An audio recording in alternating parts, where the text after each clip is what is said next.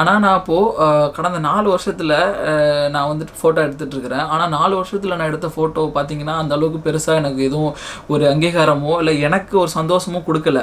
Photo எடுப்போம், போடுவோம், ஃபேஸ்புக்கில் 4 லைக் வரும், 5 லைக் வரும், இன்ஸ்டாகிராமில் 10 லைக் வரும், அவ்வளோதான், அப்படியே போய்ட்டு இருந்துச்சு. ஆனால் இந்த கடந்த 1 வருஷத்தில் நீங்கள் பார்த்தீங்க அப்படின்னு சொன்னாக்க நான் எடுத்த ஃபோட்டோஸ் வந்துட்டு கிட்டத்தட்ட நேஷ்னல் ஜியோகிராஃபியில் இதுக்கு என்ன காரணம், நான் புதுசாக வாங்கின கேமராவா இல்லை புதுசாக வாங்கின லென்ஸா, என்ன விஷயம், நான் புதுசாக கற்றுக்கிட்டதா அப்படின்னா எதுவுமே கிடையாது. இது எனக்கு வேணும், நான் ஹாபியாக ஃபோட்டோகிராஃபி பண்ணுறேன், எனக்கு இன்ட்ரெஸ்ட் இருக்குது ஃபோட்டோகிராஃபியில், மொபைலில் ஃபோட்டோ எடுத்துகிட்டு இருக்கேன், ஸோ நான் அடுத்த கட்டத்துக்கு போகணும் அப்படின்னா நீங்கள் நினச்சாக்க இந்த சேனலுக்கு சப்ஸ்கிரைப் பண்ணுங்கள்.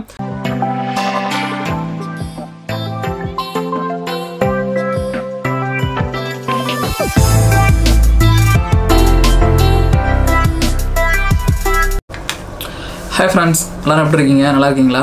என்னுடைய பேர் இர்ஃபான்.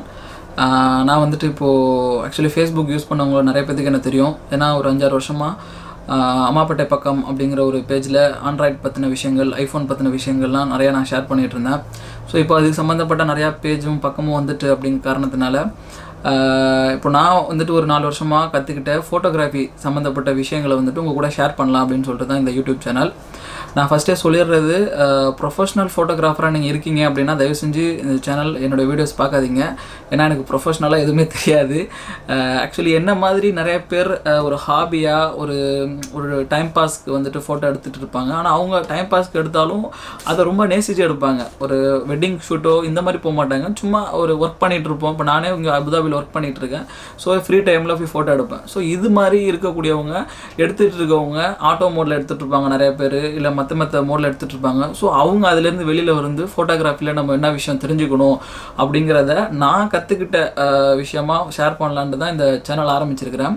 நீங்கள் ப்ரொஃபஷ்னலாக கற்றுக்கணும் அப்படின்னா V2K photography, R Prasanna Venkatesh, அப்புறம் KLR ஃபோட்டோகிராஃபி, இந்த மாதிரி தமிழில் நிறையா சேனல்ஸ் இருக்குது. அதில் வந்துட்டு நீங்கள் போய் தெரிஞ்சுக்கோங்க.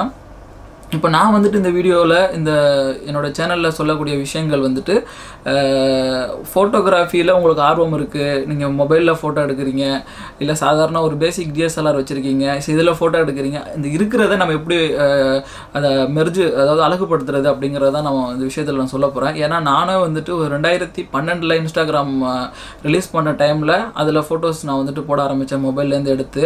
அப்போது சும்மா நம்ம போகிறதுல எடுத்து. ஸோ அதில் இன்ஸ்டாகிராமில் நிறையா வரக்கூடிய ஃபோட்டோஸ் அதெல்லாம் பார்த்து அப்படியே படிப்படியாக முன்னேறி அப்புறம் ஒரு சாதாரண சைபர் ஷாட் கேமரா வாங்கினேன். அதுக்கு பிறகு 3200, அப்புறம் 7200, இப்போ Sony A7.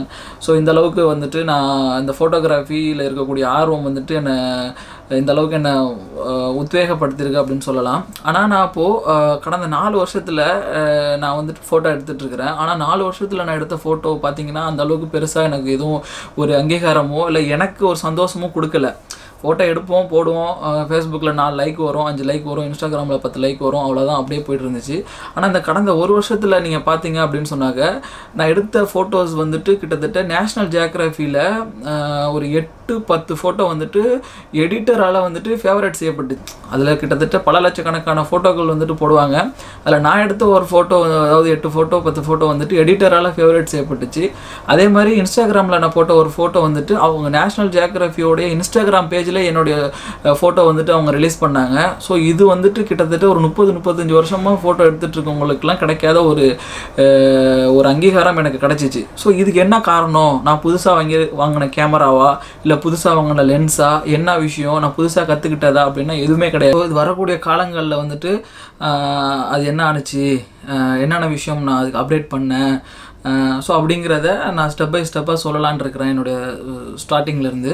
ஸோ அப்போ தான் வந்துட்டு ஒரு ஃபோட்டோகிராஃபியில் ஒரு ஆர்வம் இருக்கும், மொபைலில் ஃபோட்டோ எடுப்பாங்க. அவங்களுக்கு மனசுக்குள்ளார ஆஹா நம்ம எப்போ இந்த கேமரா வாங்குறது, ஆஹா இந்த கேமரா இருந்தால் தான் நம்மளால் ஃபோட்டோ எடுக்க முடியுமா அப்படிங்கிற ஒரு யோசனையெல்லாம் இருக்கும்.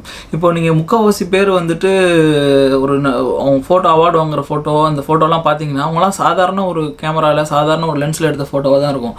ஆனால் அவங்க அதுக்கான ஒரு ஏற்பாடு செய்யணும். ஸோ அந்த ஏற்பாடை தான் நான் அந்த 1 இயரில் செஞ்சேன்.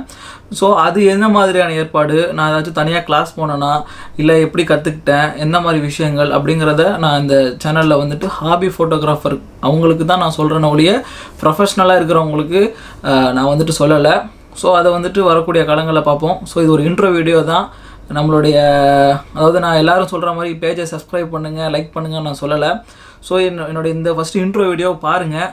உங்களுக்கு நான் சொல்லக்கூடிய விஷயங்கள் பிடிச்சிருக்கு, நான் சொல்கிறது புரியுது, இவனுடைய எக்ஸ்பீரியன்ஸ் நமக்கு தேவை பயன்படும் அப்படின்னு இருந்துச்சுன்னா, அதாவது இந்த விஷயம் மாத்திரம் இல்லை, இதுக்கடுத்து டெக்னிக்கலாக இருக்கக்கூடிய அதாவது மில்கி வே photography, steel well photography, landscape photography, long exposure photography,